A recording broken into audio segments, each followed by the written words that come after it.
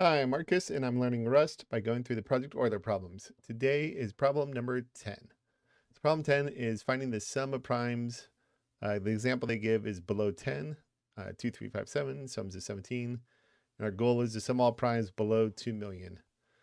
We've already done the majority of this work in an earlier one. We have a library in primes, and we already have a function find primes, which will find all the primes less than a number. So this one will be a pretty quick one. Let's init the problem and let's dive in. All right, source main. Let's stub it out here. And then Euler number 10. And so for our library, we want to edit the cargo file and specify our dependency. So it's made the primes library, and then we just tell it the path. And so when we go up a directory into the primes folder. And you can see that's true. We're in this directory. If we go up a directory, primes is there. So the library is there. All right. And then inside of here, we want to use that library.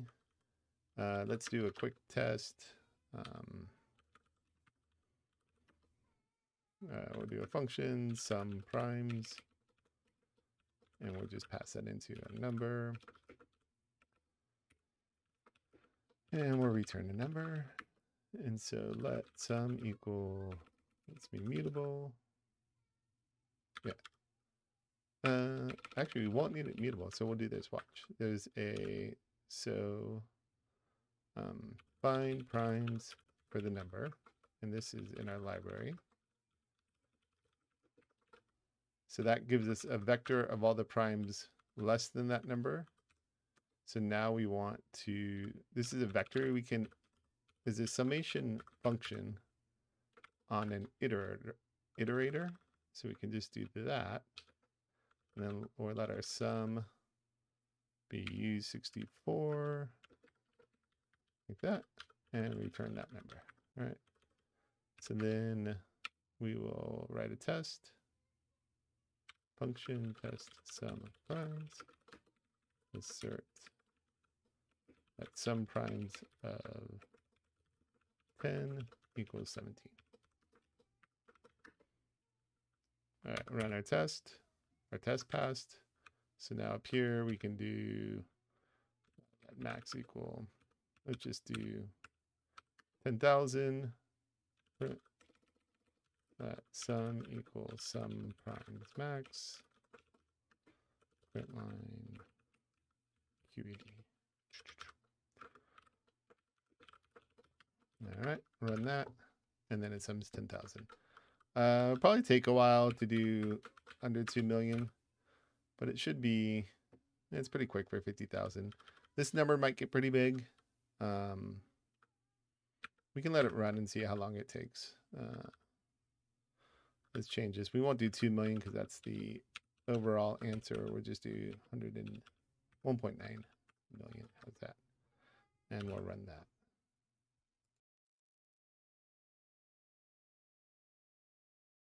We're recording it? Okay, we're back. I let it run for about 10 minutes and it's still going. So I'm going to cancel this out. And then I'm going to do a build here. And then I will run the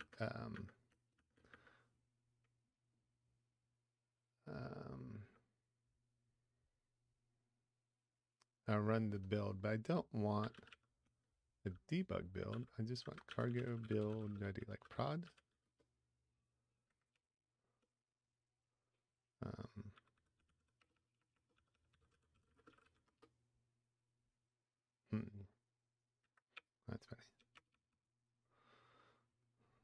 That's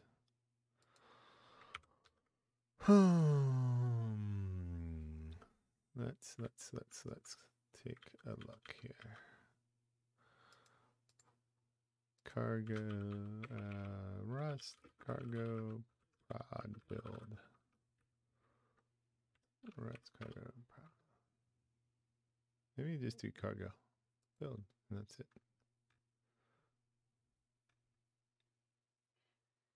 Yeah, I guess that's it.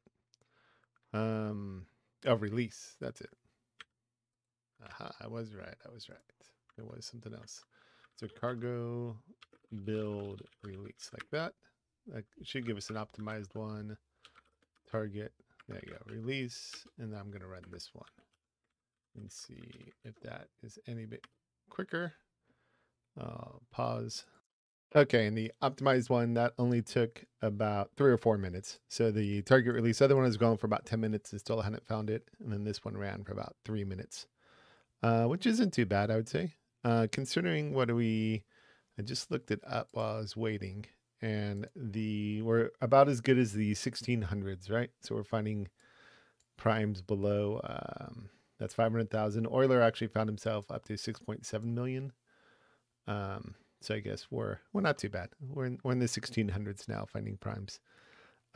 Computers have come such a long way, right? All right, that's number 10, finding the sums of primes below 2 million. So we found the first 2 million primes and then summed them all up.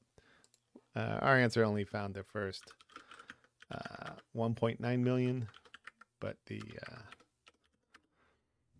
changing that would be quite easy to do. Thanks so much. Hope it was helpful. Cheers.